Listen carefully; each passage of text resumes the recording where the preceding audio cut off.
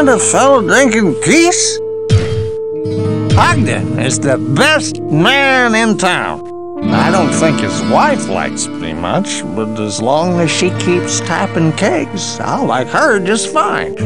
Seems like I've been spending more time with Ogden than most, but he's so good to me.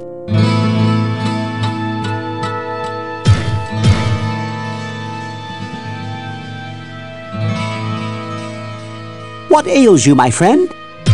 Cain is a true friend and a wise sage. He maintains a vast library and has an innate ability to discern the true nature of many things.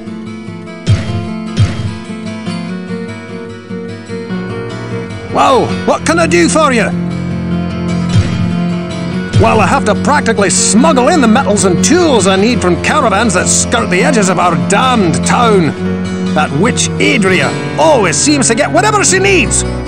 If I knew even the smallest bit about how to harness magic as she did, I could make some truly incredible things.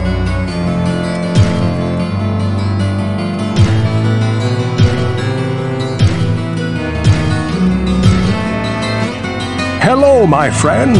Stay a while. Ogden has owned and run the Rising Sun Inn and Tavern for almost 4 years now. He purchased it just a few short months before everything here went to hell. He and his wife, Garda, do not have the money to leave as they invested all they had in making a life for themselves here. He is a good man with a deep sense of responsibility.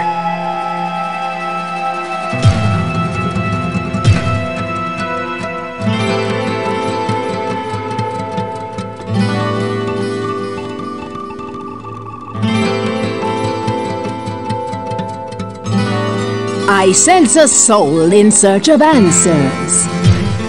The hand, the heart, and the mind can perform miracles when they are in perfect harmony.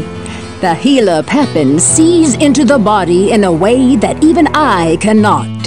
His ability to restore the sick and injured is magnified by his understanding of the creation of elixirs and potions. He is as great an ally as you have in Tristram.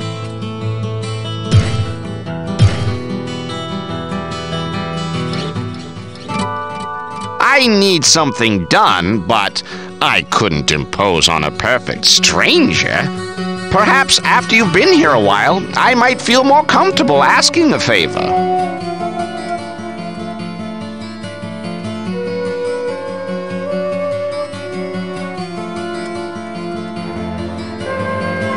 Thank goodness you've returned. Much has changed since you lived here, my friend. All was peaceful until the Dark Riders came and destroyed our village.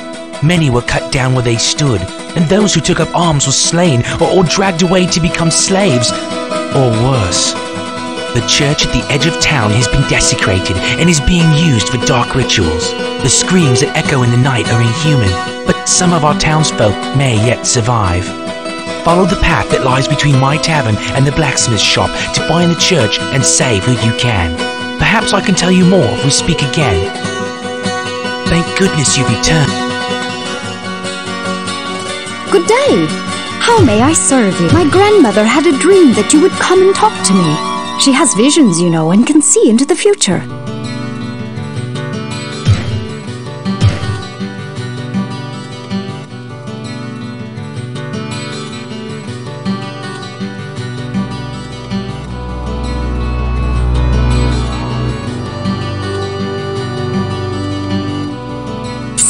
Over here! Adria truly bothers me. Sure, Cain is creepy in what he can tell you about the past, but that witch can see into your past. She always has some way to get whatever she needs, too. Adria gets her hands on more merchandise than I've seen pass through the gates of the King's Bazaar during High Festival.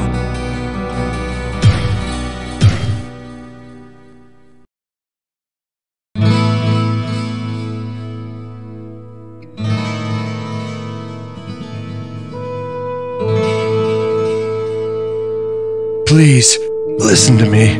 The Archbishop Lazarus. He led us down here to find the lost prince. The bastard led us into a trap. Now everyone is dead, killed by a demon he called the Butcher. Avenge us! Find this Butcher and slay him, so that our souls may finally rest.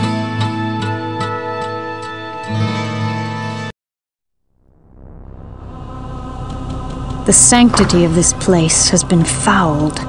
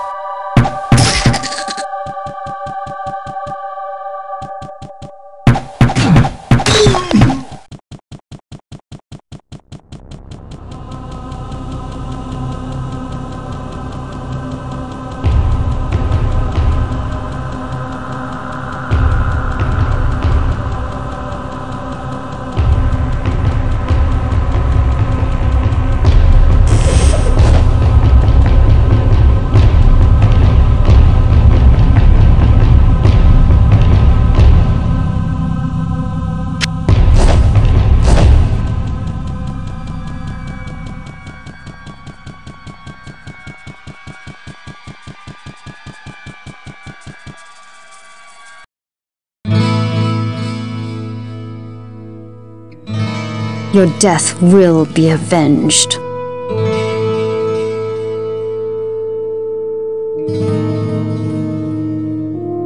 Greetings, good master. Welcome to the tavern. Yes, Farnham has mumbled something about a hulking brute who wielded a fierce weapon. I believe he called him a butcher.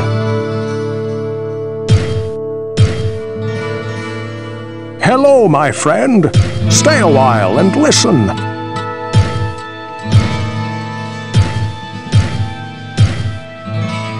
Well, what can I do for you?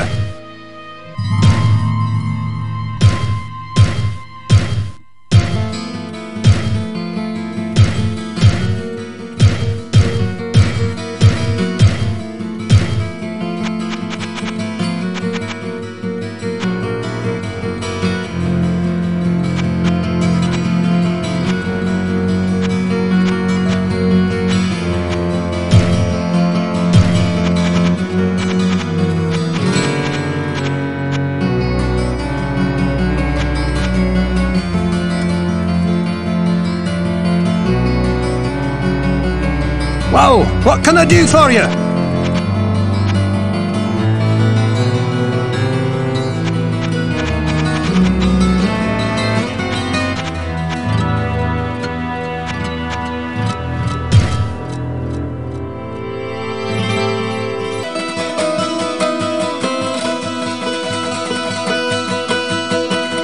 Well, what can I do for you?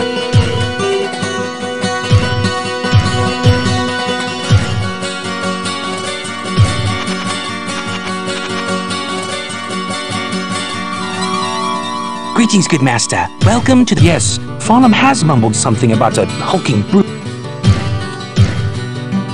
Well, what can I do for you? I saw what Farnham calls the Butcher, as it swathed a path through the bodies of my friends. He swung a cleaver as large as an axe, hewing limbs and cutting down brave men where they stood.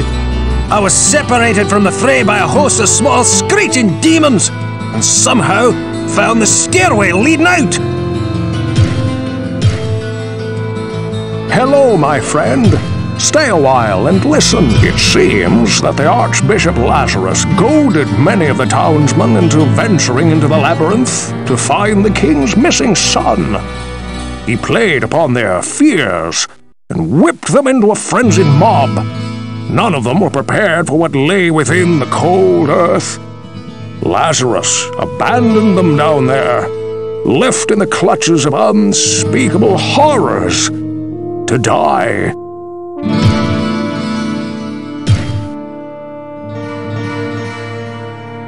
And a fellow drinking geese. Big cleaver, killing all my friends. Couldn't stop him, had to run away. Couldn't save them. Trapped in a room with so many bodies. So many friends! No!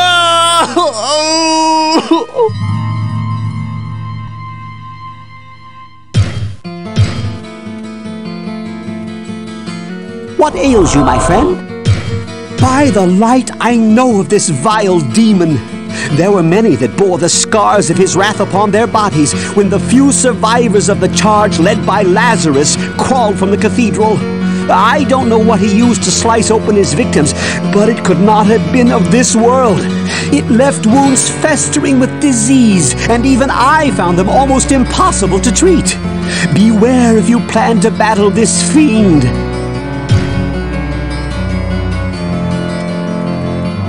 Good day. How may I serve you? When Farnham said something about a butcher killing people, I immediately discounted it. But since you brought it up, maybe it is true.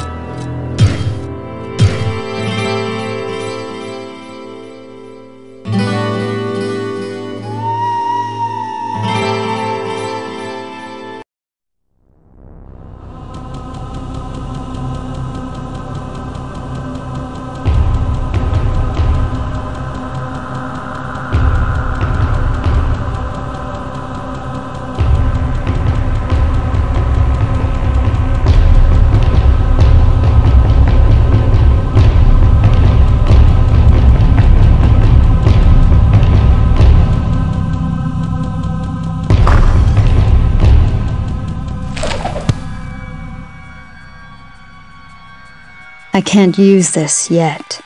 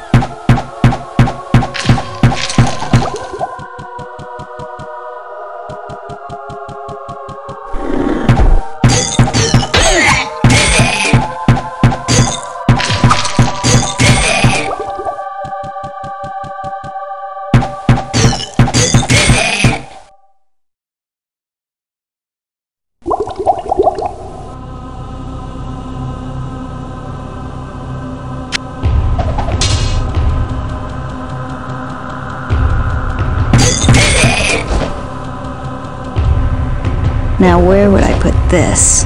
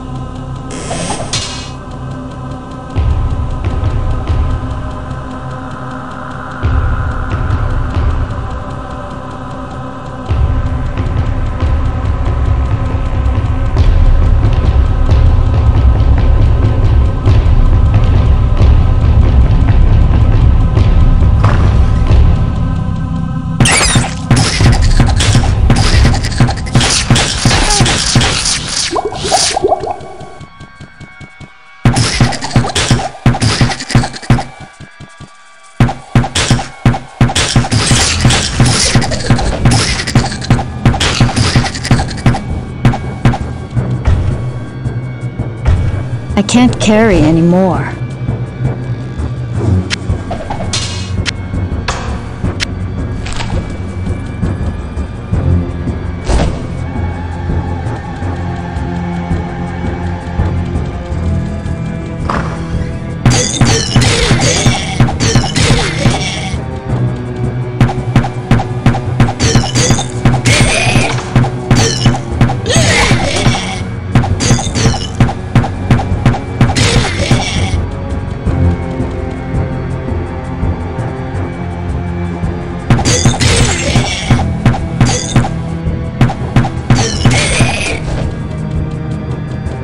I have no room.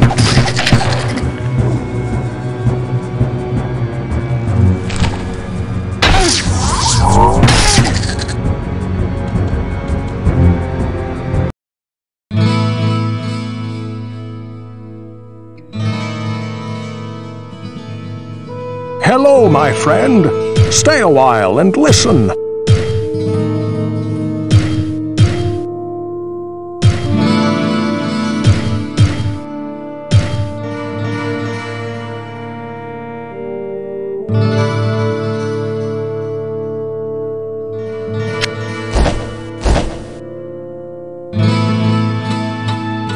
Well, what can I do for you?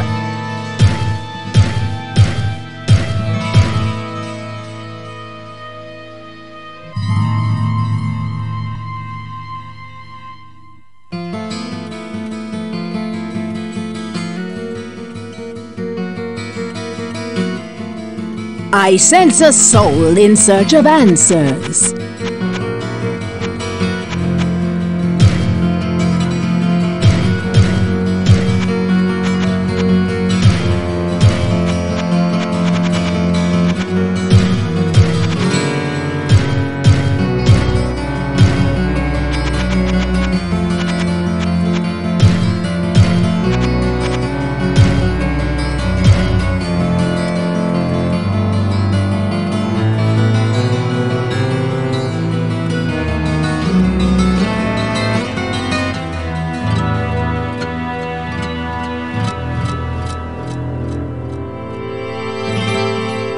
Well, what can I do for you?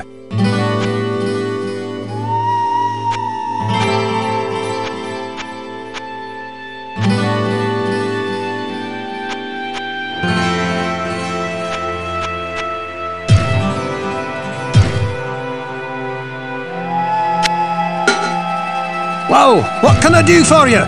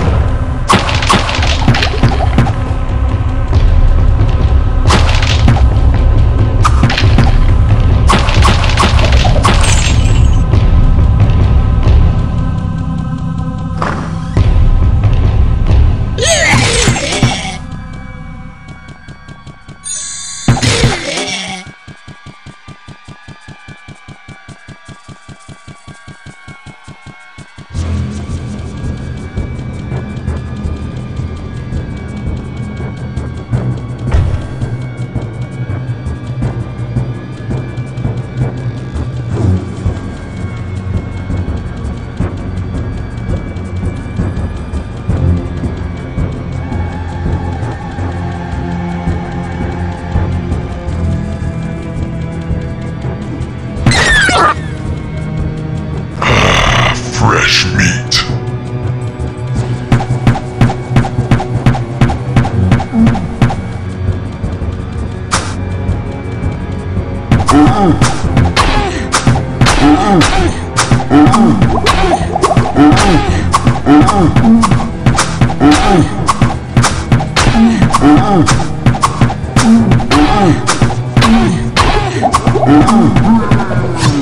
The spirits of the dead are now avenged.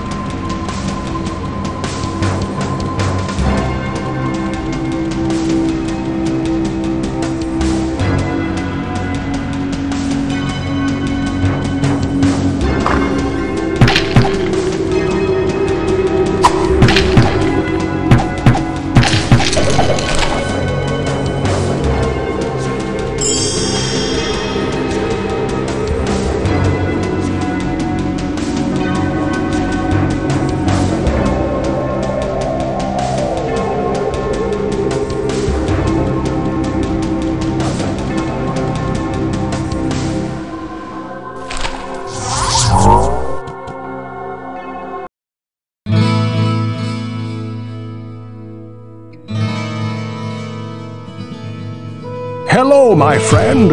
Stay a while and listen.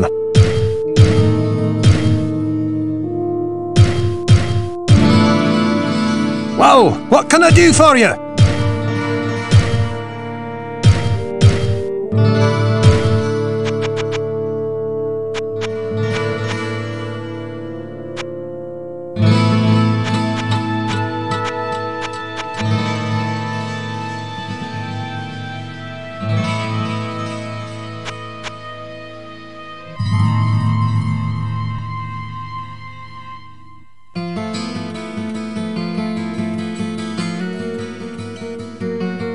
I sense a soul in search of answers.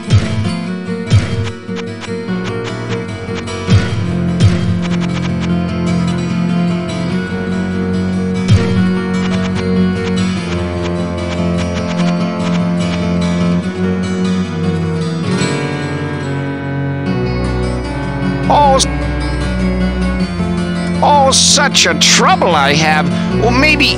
No, I couldn't impose on you, what with all the other troubles. Maybe after you've cleansed the church of some of those creatures.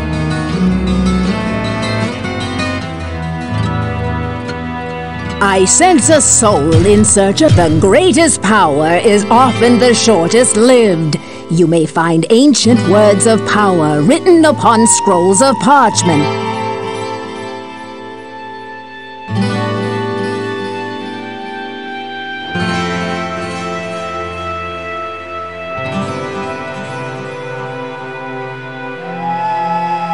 Whoa, what can I do for you? That lad is gonna get himself into serious trouble. Or I guess I should say, again.